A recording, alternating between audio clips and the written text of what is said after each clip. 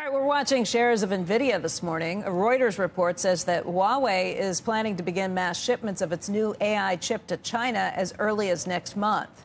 That chip, which combines two processors into a single package, would provide an alternative to Nvidia's H100 chip that now faces restrictions in China from the Trump administration. Joining us right now is an analyst who covers the industry closely. Matthew Bryson is Wedbush Securities semiconductor analyst. And Matt, what do you think of this latest news? We know it's already a big blow for Nvidia to the tune of $5.5 billion in this next quarter that they're going to take the write-off. Is this a market that they're going to be frozen out of? I think that's the concern, right? So demand from China was actually picking up. It sounded like they potentially were working to enable AI on smartphones, which would have been really interesting. And yes, if you push NVIDIA out of the H20 or the NVIDIA's H20 out of China and Huawei fills the void, then potentially NVIDIA loses that market. What's the alternative scenario? Because this is something that the Biden administration was working on before the Trump administration. It's a bipartisan issue in Washington. No one wants to see this, and industry can push back and say that freezing America out isn't going to stop the progress there. But what's the alternative situation? I don't think this comes as a huge surprise, even though the timing may have caught people a little off guard. Yeah, well, I mean, the alternative is to continue doing what we're doing, where the H20 was a less performant chip, well less performant than what NVIDIA is shipping to the rest of the world. But Chinese companies were still taking it because they liked NVIDIA software. And so you continue to give NVIDIA a foothold. And again, with the current administration, you don't know if this is a bargaining chip. So they come back and they offer China access to some NVIDIA technology as part of a trade deal, or whether it's something permanent. So what do you do with the stock in the meantime? I think with or without China, that NVIDIA, in part because of their dominance with CUDA, they will be the dominant supplier of AI in 2025, 2026, 2027. And so I think it certainly hurts if they can't sell it to China. But at the same time, I also really believe in AI. And I think that NVIDIA is going to be the primary beneficiary on the hardware side of eventually AI getting used for everything. What do you think about Taiwan Semiconductor? Because last week that company said that, no problems here, even with the tariffs, that they are going to be able to continue to meet the supply and expectations of the market at this point. This morning in Taiwan, the entire market was lower. It was led lower by Taiwan Semiconductor and concerns about that. Investors not necessarily buying into that entire picture. Do you?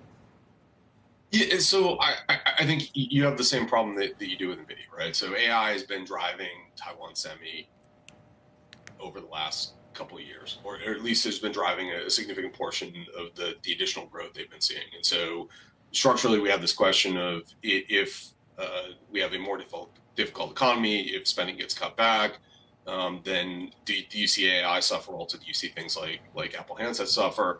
And that weighs on TSM's near-term results. At the same time, we're seeing AI in particular drive demand for high-end semis, and Taiwan Semi dominates that space. And so I think next year after, again, they are going to be the leader, and they will sell lots of advanced chips. And so could there be a blip in growth?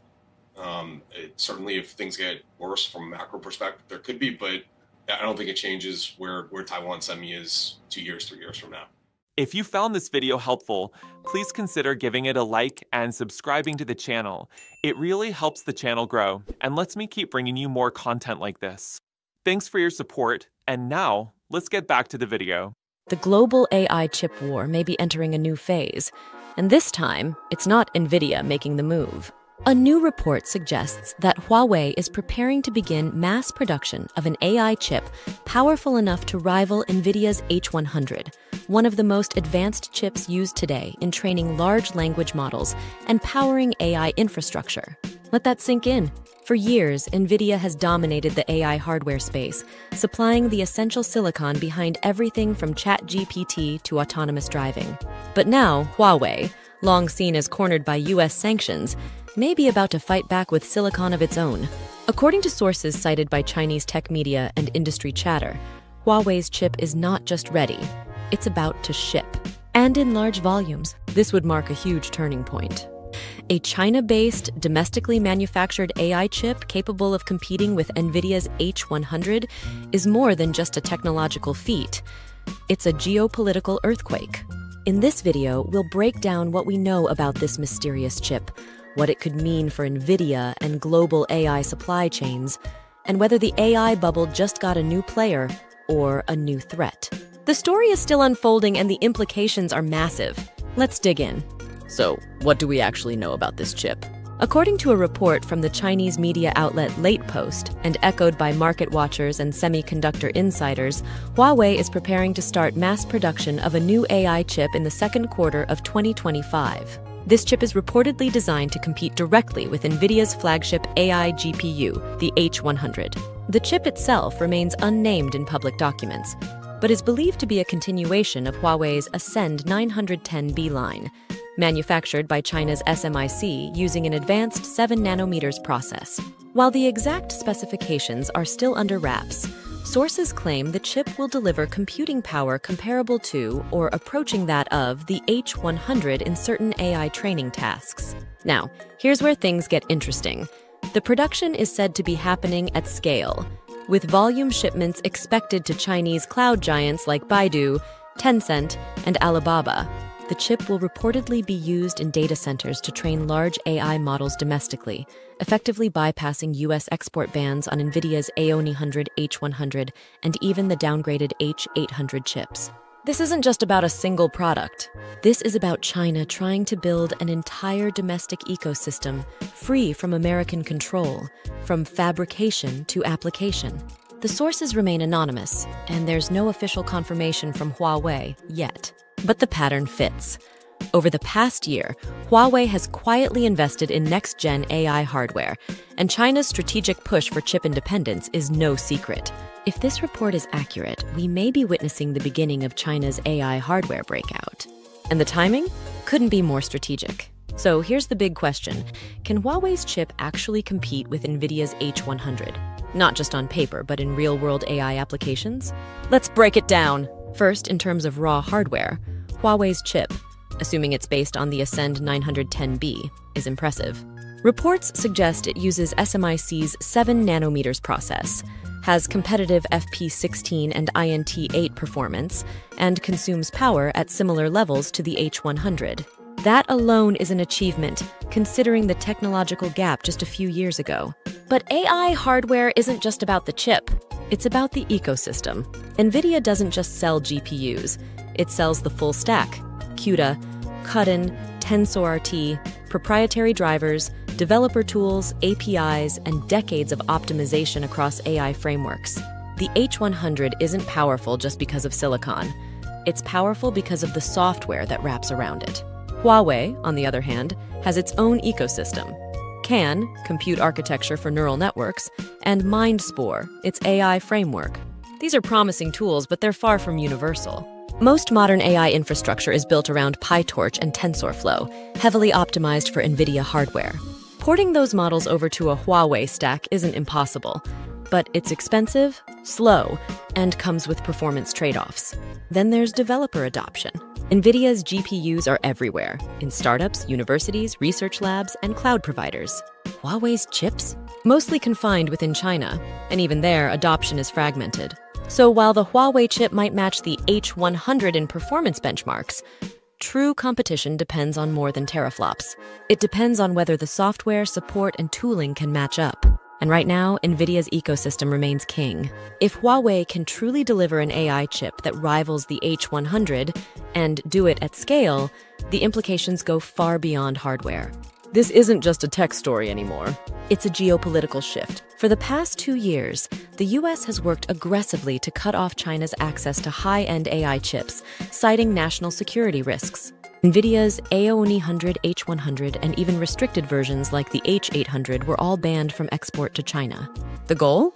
To slow down China's AI development, particularly in defense and surveillance sectors. Huawei's move, if successful, breaks that containment.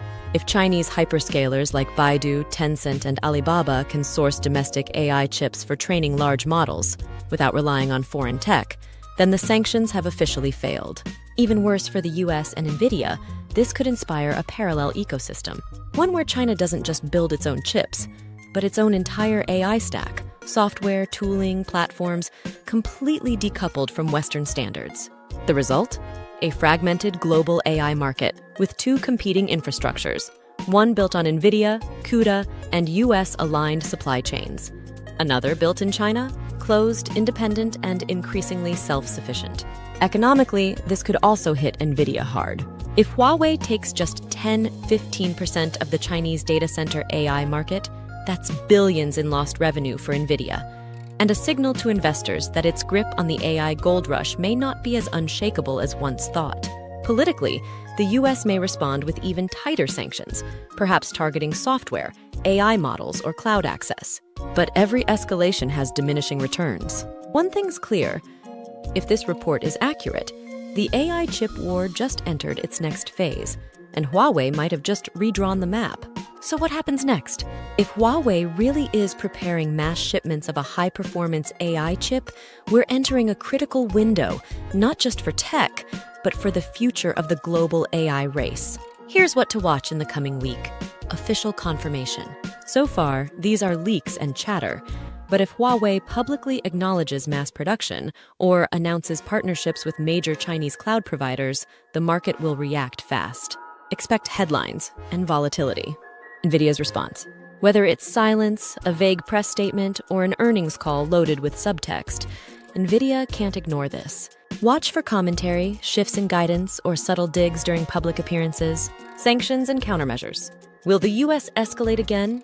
If Huawei's chip poses a credible threat, we could see new restrictions, not on hardware but on software, research, or even cloud-based model access.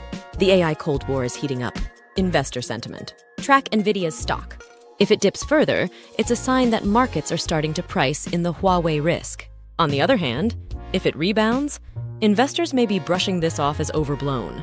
Benchmarks and leaks. If real-world performance numbers for Huawei's chips start to surface, especially if they come from outside China, they'll either confirm or kill the H100 competitor narrative instantly. In the AI world, 7 days is a lifetime. One headline could shift markets, shake alliances, or redefine which companies lead the next decade. We'll be watching.